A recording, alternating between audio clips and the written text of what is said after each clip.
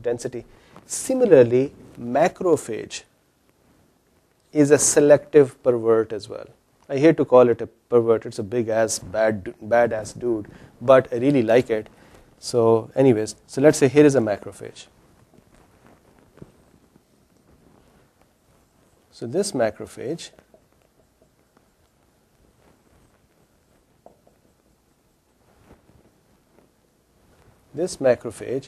just saw on this side, and he is really, really happy, he saw that there is a cell near it. And macrophage also has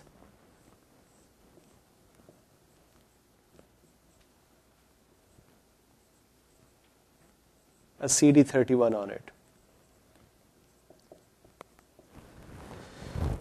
Do not forget this concept. Pay attention to this concept. It's not written everywhere. I had to really dig up the neutrophils and macrophages to go figure this out. But very, very important thing. Macrophage has a CD31 on it. Neutrophil has a CD31 on it. This is like we have handshaking, so we have limbs and hands to do the handshakes. Hopefully, we do many other things with them, but handshake is one of them. CD31 is a handshake between a macrophage and a neutrophil.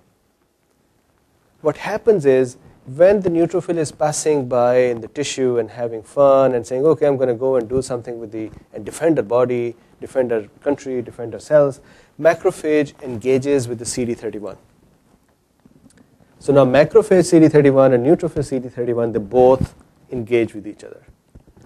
Now, this is critical. This is very critical and not written everywhere, so be careful.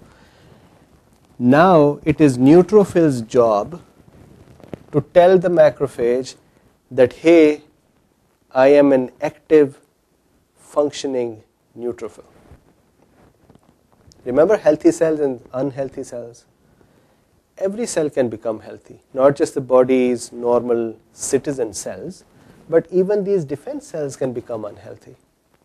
It is macrophage's duty, so this is important, write it down somewhere, underline it, and this is macrophage's duty to figure out if a neutrophil has become unhealthy or has done its function, has become aged, has become old. And it's macrophage's duty to get rid of that neutrophil. This is that getting rid part. So macrophage came in contact with the neutrophil. Now neutrophil's job is to show the macrophage an ID. Say, hey, you know what, I'm active. So what it does is, neutrophils sends chemical substances which act on the macrophage surface receptors. Those surface receptors then have the second messenger system which go to the nucleus, act there, and then nucleus would send proteins which would help CD31 to disengage. And you know how would that happen. So the cellular proteins then would become activated, and finally this CD31 would become disengaged.